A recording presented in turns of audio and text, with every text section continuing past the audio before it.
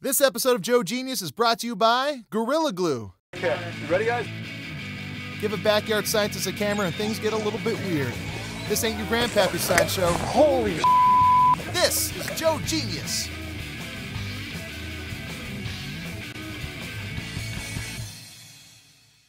Hey there, welcome to Joe Genius, where backyard science goes big time. My name is Jonah Ray, and this time we're dealing with projectiles. That's anything that arcs through the air following a path defined by momentum and the pull of gravity.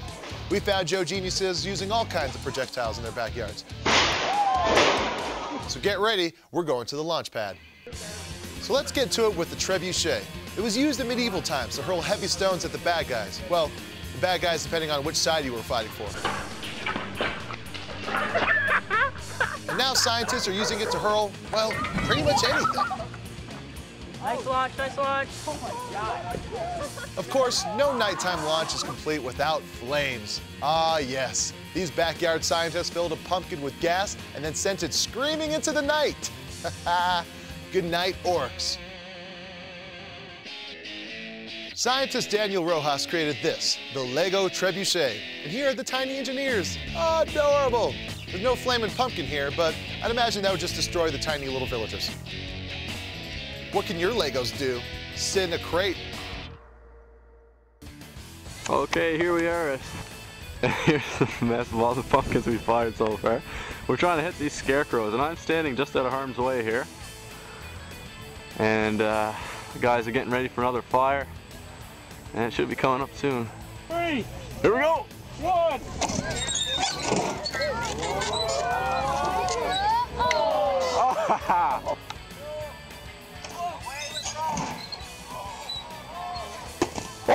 Direct hit! Oh, I got it on camera! Oh, yes! Yes! I got it on camera! Oh, man! Oh, Right in the noggin. Ask any parent of a student, and college is all about going to class and getting good grades. I beg to differ. I think it's all about building what these guys call the mighty Trebuchet. These Notre Dame engineering students had to do a project showing that energy is conserved. It's never created or destroyed, just transferred. In this case, the energy wound up in the trebuchet gets transferred to the projectile. Tamed potential energy becomes wild kinetic energy, the energy of motion. After many tries, they finally launched a tennis ball. Whoa. The best part, other than getting on Joe Genius, is that they got an A for this awesome project. All right, we've launched flaming pumpkins and balloons, but the next logical step is to, you guessed it, launch home appliances, washing machines, pianos, and finally, a lawnmower.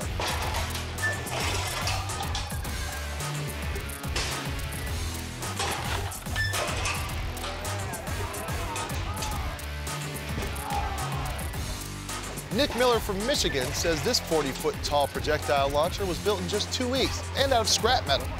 It can even hurl a bowling ball 300 feet. But on the local lanes, he can't even really break 100. Boink!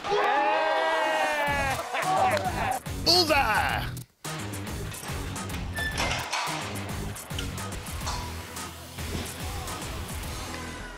We've seen a lot of sticky situations in this show. Speaking of sticky situations, our sponsor is Gorilla Glue. Gorilla Glue for the toughest jobs on planet Earth. For more information, visit GorillaGlue.com or head to your local hardware store to check out all their amazing products for yourself.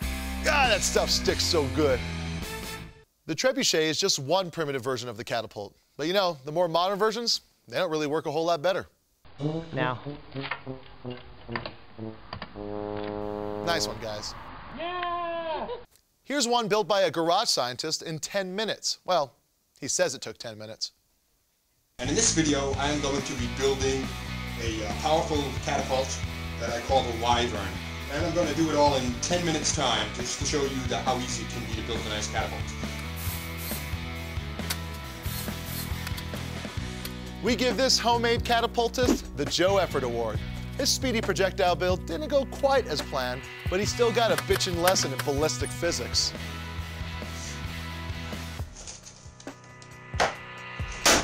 Whether you use a nuclear missile or a trebuchet, the science behind your projectile is the same. The path of your projectile is a battle between the forward momentum of your object and the downward pull of gravity. Too steep a shot will lead to great heights but poor distance. Too shallow and your projectile won't make it far before hitting the ground. The trick is to split the difference, so you get maximum range if you fire at a 45-degree angle. We got a guy who's got suburban pranks down to a science.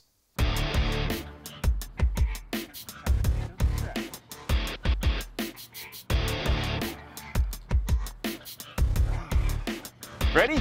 Yep.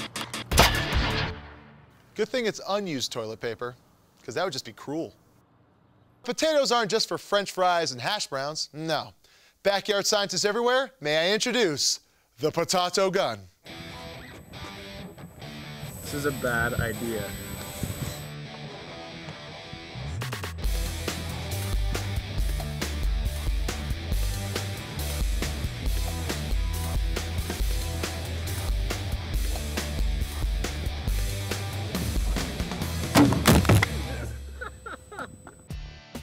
We're here in the middle of nowhere, guys. Lost potato. As you pick up this cap here, he's gonna go and take this hairspray. Lots of it. We don't just use hairspray for hair anymore.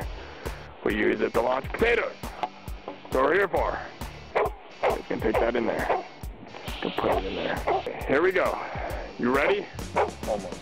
Just gonna check the igniter. Can say ignition. Stop, Doc.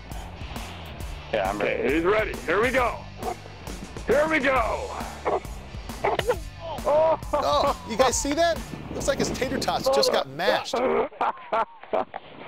This Joe Genius is sitting on a car seat with an airbag underneath. With the helmet strapped on, he's ready to destroy any chance of ever having kids. Give him a countdown. Are we ready? You guys ready? Here we go. Ready. 3, 2, 1.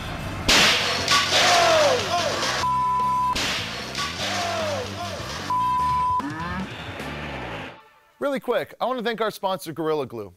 Gorilla Glue, for the toughest jobs on planet Earth. For more information, go to GorillaGlue.com or just head on down to your local hardware store and go, "Where's the Gorilla Glue?" And they'll be like, "It's right here." And you go, "Thank you, here's the money for it." They go, "See you later." And then you won't be as embarrassed next time you're at a Joe Genius meeting and you don't have it in your toolbox. That's right, Gorilla Glue.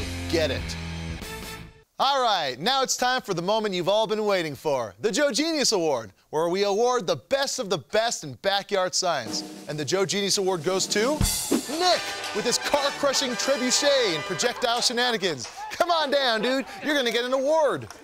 Good job, Nick. You could throw further than anyone, that I know at least. So there you have it, projectiles, bitchin' ballistics right in your backyard. It doesn't matter, you can throw something down, up, to the side.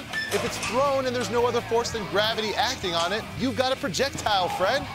Hey, thanks for watching Joe Genius. I'm Jonah Ray, the Lord of the Launch and the President of Projectiles. I'm just kidding, I was kicked out of those positions. Joe Genius is brought to you in part by the National Science Foundation.